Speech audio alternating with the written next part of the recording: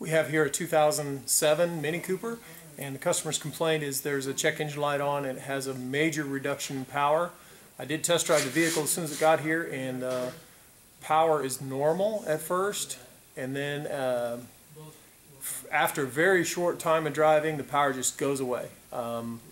This is not a turbo model or a supercharged model. It's just base model, although it does have an S on the side of it, which I think somebody added. This is not an S model. So let's scan for trouble codes and see what trouble codes are in there. The customer did mention that it needed a camshaft position sensor. That's what he thought it needed to fix it. And we'll do some checks and figure it out and see if we can get it fixed. So we're scanning this with the Altel Max Assist.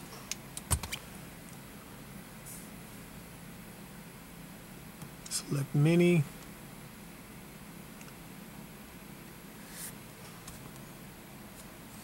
And automatic selection.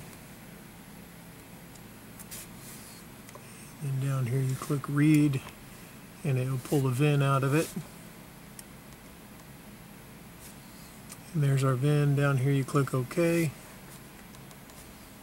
And it asks you if this is your vehicle. You hit yes.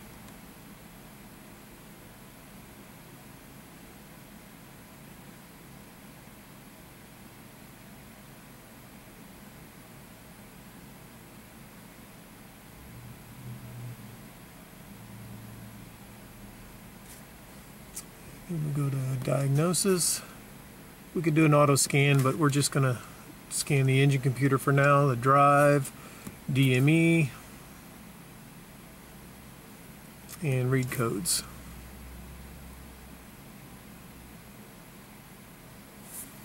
And we have a 283D for VANOS exhaust adaptation stop.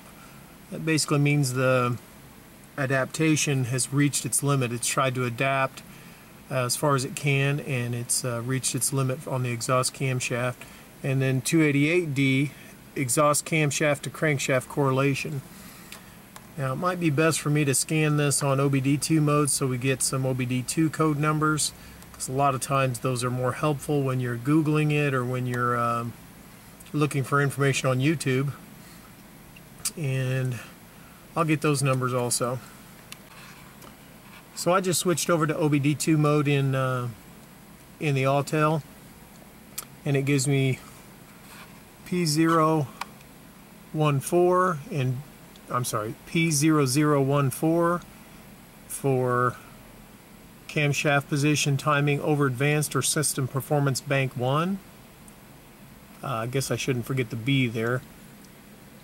B, camshaft position timing over advanced or system performance, and then P0017, crankshaft position, camshaft position correlation bank 1 sensor B. So that's what you'd get if you used a little code checker. The codes that we have are related to the VANOS system. VANOS is like a variable camshaft system, and there is an adaptation to the VANOS system, and it's in the service area, not the diagnosis area. And then you go to powertrain, engine electronics, it is an adjustment, and then VANOS adaptation. It says the VANOS adaptations will be deleted, and you hit continue. It wants a terminal change, switch off the ignition, wait for 10 seconds, then switch on the ignition again. I'll probably edit this to give you a shorter video time, but I'm going to turn the ignition off. Wait for 10 seconds. 1, 8, 9, 10. Turn the ignition on. Hit continue.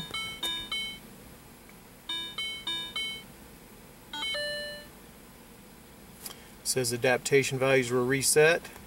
Continue, and the learning routines are being performed. It gives you a wait time of 27 seconds.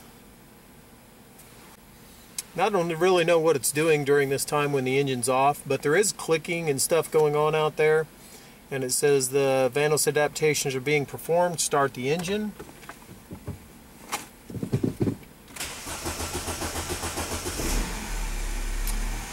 And continue. It says run the engine for 1 minute. It does, I don't know if you could hear that, but it does make the engine stumble and stuff, but it keeps the idle up high at about 1100 RPM. If your idle isn't going up to 1100 RPM, the adaptation isn't running. Now during this time, what I think is happening is the computer commands the cam timing all the way one direction and then all the way the other direction and takes a reading. And it does that for the intake cam and for the exhaust cam, and it will display this data when we're done. So that gives you the ability to know what it's doing and how far the spread is and be able to diagnose it based on that. Okay, it says stop engine, switch off terminal 15. That's basically turning the key off. Hit continue. Switch on terminal 15.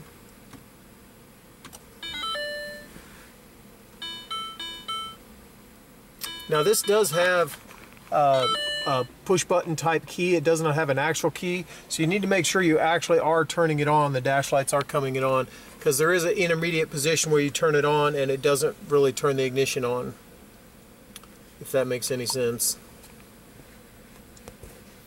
And it gives you adaptation value for the exhaust spread at 18.2 degrees and adaptation for the intake spread at 154.6. And it says here are the adaptation values within tolerances.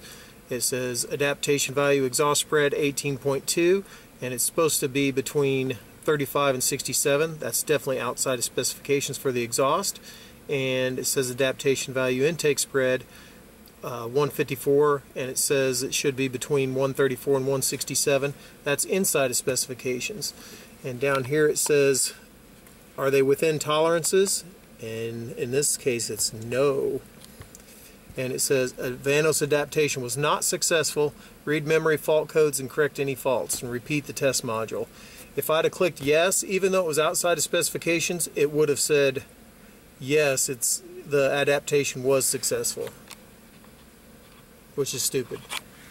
So we hit just for informational sake, I want to go in there and see if those numbers are displayed in the data stream, because I didn't see anything in the data stream that was too problematic. Valve gear, that's where the VANOS information is. VANOS adaptation exhaust bank 150. Now that's definitely not what we had. And 154.6. If I remember right, let me check real quick. We had adaptation value spread on the exhaust for 18.2, and the intake spread was 154.6. The inlink bank 1 is showing the same number that was displayed at the end of our adaptation procedure, but the exhaust is definitely not.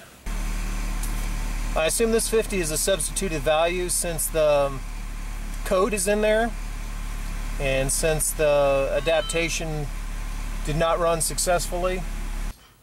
And as a diagnostic test, we did change the VANOS solenoid from front to back. It didn't change anything. I thought maybe if the problem was being caused by the VANOS solenoid, then the code would then move to the intake side, but it did not. I had Mariah pull the valve cover on this Mini, and I think we've identified the problem. Wonder where those pieces are supposed to be. Obviously this bracket is supposed to look like this, and all this stuff is gone, so most likely this will fix our problem. We need to find those pieces though. May even need to pull the oil pan to extract some of that plastic, because that'll end up in the oil pickup tube and cause an oil pressure problem. But might be a possibility to just put this in and hope for the best, but honestly I'm pretty sure it needs tensioner, and the two rails and the timing chain's been wearing against that metal part there also, so I need to do the whole timing belt job. So I think we found a chunk of the guide rail after pulling the harmonic balancer. There it is right there. I'll probably video it some after we get it out too. Well, we've got all the timing belt components out. That's the chunk that we were looking for, the chunk that we saw through the engine front main seal. So 2 pieces of the guide that was broken on the top. Got a new seal installed right there, and I think Mariah's getting ready to put it back in.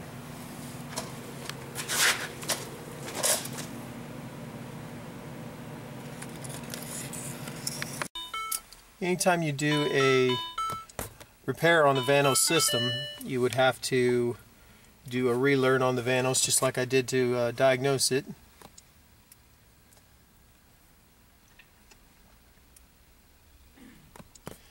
And so we'll go through that process again here real quick. And that's also a good confirmation to show you that it's inside range now, because the numbers that it outputs with regards to VANOS position show you that it's inside range. Show you that the spread is correct. Once again, the VANOS adaptation is in the service department, service area, not in the diagnosis.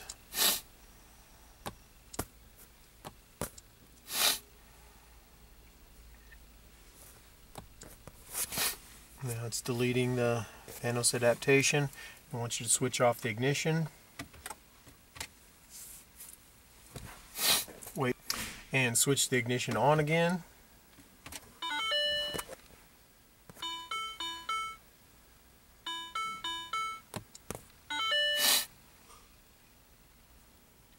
And the adaptation values are reset.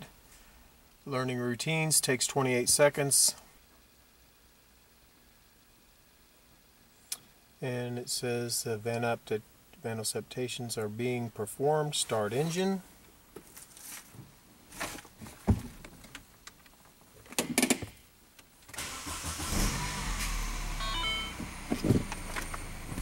And you got to hit the continue button down here.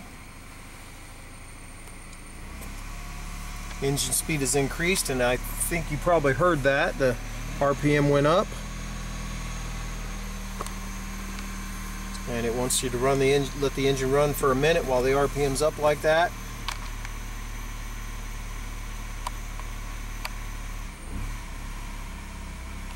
And stop engine, switch off.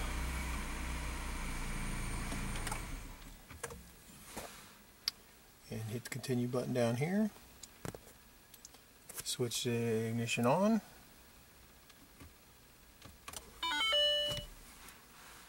And continue button down here.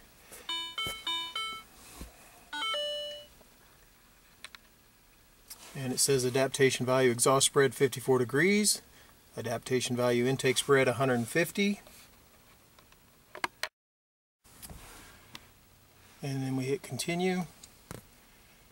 And adaptation value exhaust spread 54 degrees. Set point is 35 to 67, and 54 is definitely inside that range. Adaptation value intake spread 150. Set point is 134 to 167, and that's definitely within the spread also. So we hit yes here, and it says VANOS adaptation successful. Hopefully this is a fixed car. We'll go drive it and see.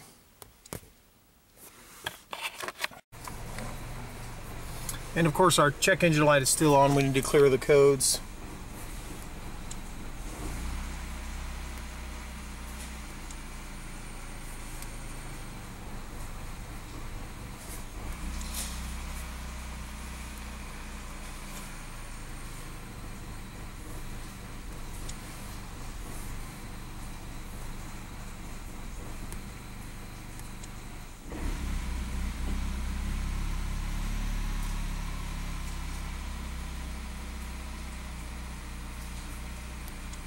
Wants me to click read codes to verify, and no fault codes detected.